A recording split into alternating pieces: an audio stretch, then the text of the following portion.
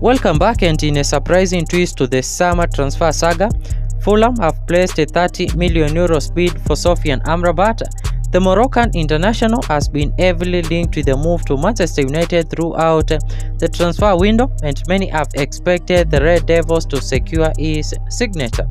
The club's preference for a loan deal was rejected by Fiorentina, leaving them with limited time to negotiate a permanent transfer. Sofyan Amrabat's desire to join Manchester United has been evident, and reports suggest that the player has been absent from Fiorentina's training sessions, signaling his desperation for a move to Old Trafford. However, Fulham's unexpected bid might force Manchester United's hand, compelling them to either match or surpass the offer. According to Fabrizio Romano, Manchester United are set to negotiate again with Fiorentina for Sofyan Amrabat deal. Fulham are not involved in the race at this stage.